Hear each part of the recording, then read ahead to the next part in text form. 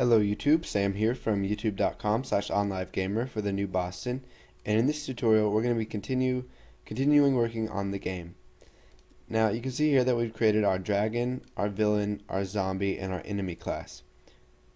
So let's go ahead, we'll come up here to File, and we will add a new project. So let's go ahead and save this. Let's save the project as game. Go ahead and save that. Okay, so now it opens up our add new project dialog.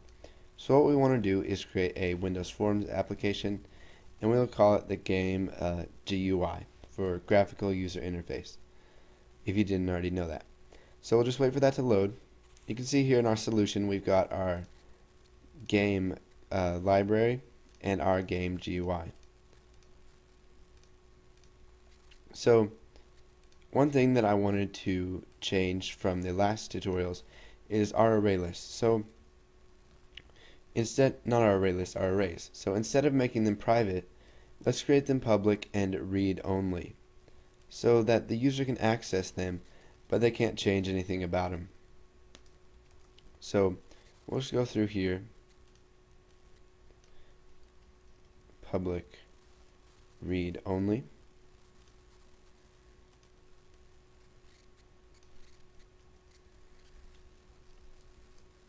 Okay, so now that we've done that, let's go ahead and create a little rough draft for our game. So we'll come over here to our toolbox, and let's add some picture boxes. So this picture box is going to hold your character, or Popeye. Let's go ahead and size the image, so we'll stretch the image to fit in there. Now we'll make another one, and we'll just put it over here.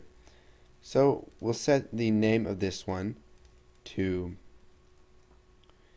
picture Popeye, and then this one to picture enemy. So now let's go ahead and we'll add a button.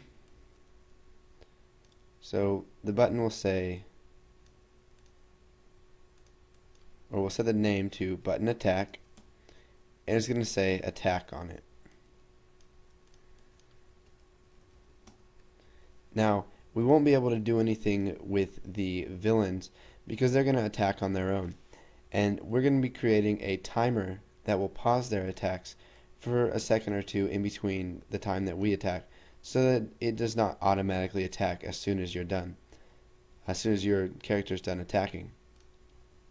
So now that we've got that, let's go ahead and add some progress bars so that we can monitor the health of Popeye and our enemy. So we'll just bring this down some. I will press Control-C to copy it,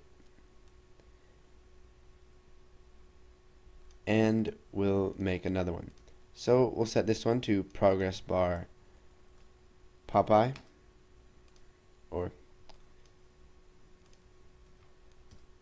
and then we'll set this one to progress bar enemy.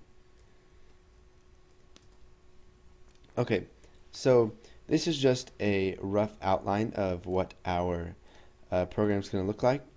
So let's go over here to the picture properties of the Popeye, and we'll go ahead and set the picture. So we'll go ahead and import a local resource. We'll go to desktop, and here we have Popeye. Go ahead and open that and click OK. So here's Popeye right here. Let's go ahead and make him a little bit skinnier there. Okay, so this is always going to be the same.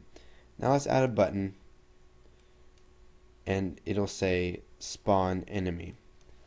So we'll set the name to button spawn, and then we will set the text to spawn enemy. Now we will be making several changes to this throughout the program, and the reason I'm doing this is because I'm going to show you what it's like to develop your own programs, that you make changes throughout it and that you're not going to just come up with your best ideas at first. So whenever we spawn the enemy, what it's going to do is going to generate a random number and then pick from a series of pictures to put in here. So what we need to do is come over here to Game GUI, and we'll go ahead and open up the properties of it, and we can come over here to resources and we can add some resources. So let's add an image. So we will add, let's say, a JPEG. Oh no, wait. Let's add an existing file. Sorry about that. So we'll come over here to the